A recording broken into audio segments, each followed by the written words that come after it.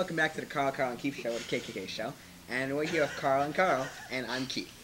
We're here to talk about NFL midseason predictions. Carl, would you take it off? Well, I think the Ravens will repeat. Baltimore. Yeah. Ravens. No, the I'm just other clarifying Ravens. for the fans out there. Go ahead, take it away. The Ravens will be stellar as was last year and actually make it back to the Super Bowl and win it again. Back-to-back years, even though they lost a lot of personnel on the defensive side of the ball. I don't care. Don't care. Carl, don't They're gonna care. win. What about you, Carl?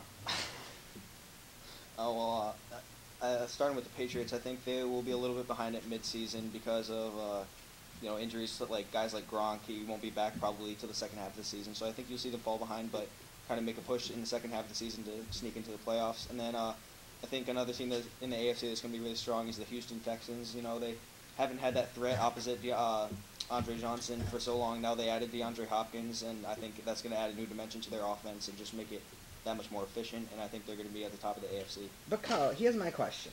New England has a very depleted receiving corps. How are they going to do that? They have the best quarterback and arguably one of the best quarterbacks of all time in Tom Brady. But can he still produce with that lackluster receiving corps? You've seen that in the past with you remember when they were winning Super Bowls, they had Troy Brown, David Patton, David Givens, and again in 2006 when they had Rashae Caldwell. So he can still succeed without elite talent at the receiving position. Carl brings up great points, Carl. Keith, Carl does that. Carl's known for that. I think we have a caller on the line. Caller, state your name and why you're calling. Hey, I'm Pete from Patterson. Pete from Patterson, hey! Old Petey here. Petey, I miss Petey. Alright, so I wanted to know what you thought about the NFL draft. Who was the best player that was picked? The one that you think will have immediate impact? Want to take this one, Carl? Nah, Keith, you got it. I got it, Keith. I'm Carl. I'm speaking in third person, you idiot. Anyways, I personally am a big fan of that Monte Teo fellow. Really big fan of him for Notre Dame. I know a lot of people saying that he really slipped in the draft because of a very lackluster, that's my favorite word by the way, showing at the national championship game. Lackluster. Just marinate in your mouth. Lackluster. Well, what does Carl have to say about that?